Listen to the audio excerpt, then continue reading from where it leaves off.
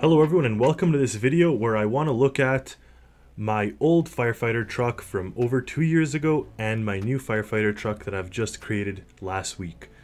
So it is a big difference, but it's also not a big difference in a sense that even the old one is still useful and gets the job done and all that good stuff, but my new one is just that much more refined, so I will explain to you the differences as we take a look and we kind of go down memory lane and look at one of my older creations. In fact, the GTC G1, which is obviously based on a Hummer, was my first truck I've ever made. My first like consumer vehicle. I did make one truck before that. That was a semi truck. This was my first car. And one thing I gotta say, even now, I do love the size of it. I just find it is such a good size to transport on a plane or on a boat. It's a very useful and compacted size. The GTC, I mean, like take a look at it, comparing it with the Buckle rodeo truck, which is based on a Silverado, obviously, if you guys know the American market. So the size is fairly substantial, the size difference. And I do want to explore, I will tell you guys right now, hint hint, wink wink, I will leak this information. I will explore making a smaller sized truck in the Buckle lineup that is just like the G1, because it's just such a useful size. That said, the rodeo has become kind of my de facto standard. Almost all of my organizations from OMA, Alta, including consumer versions, use the rodeo.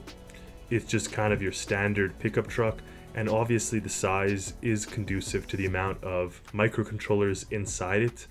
The G1 was not a very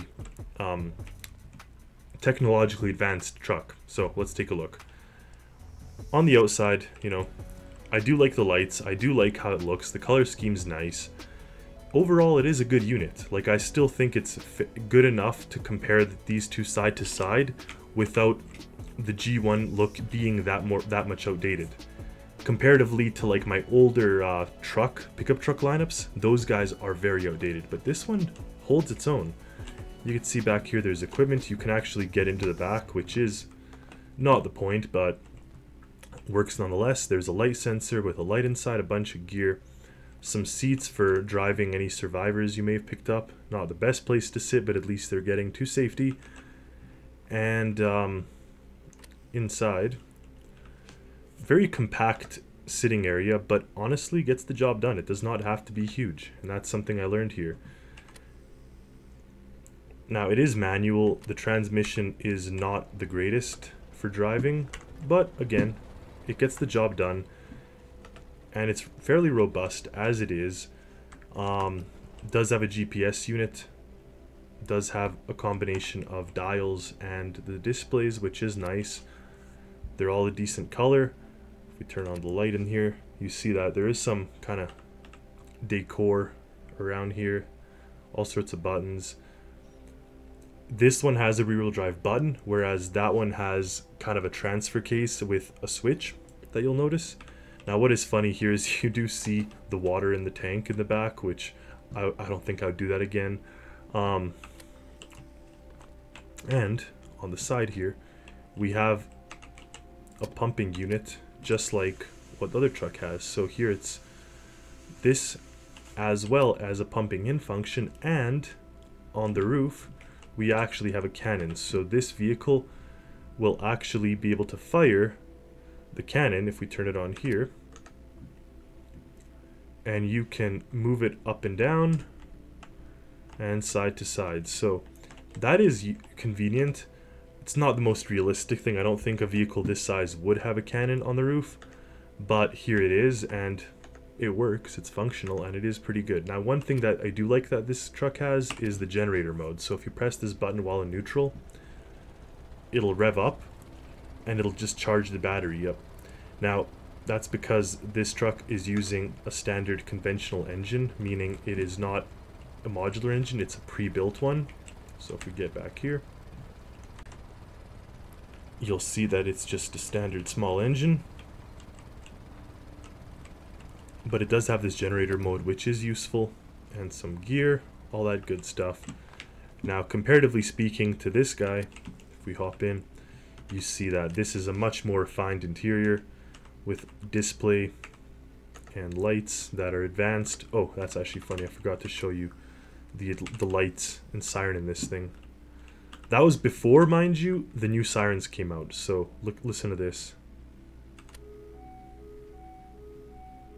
And the lights are just that. So fairly basic.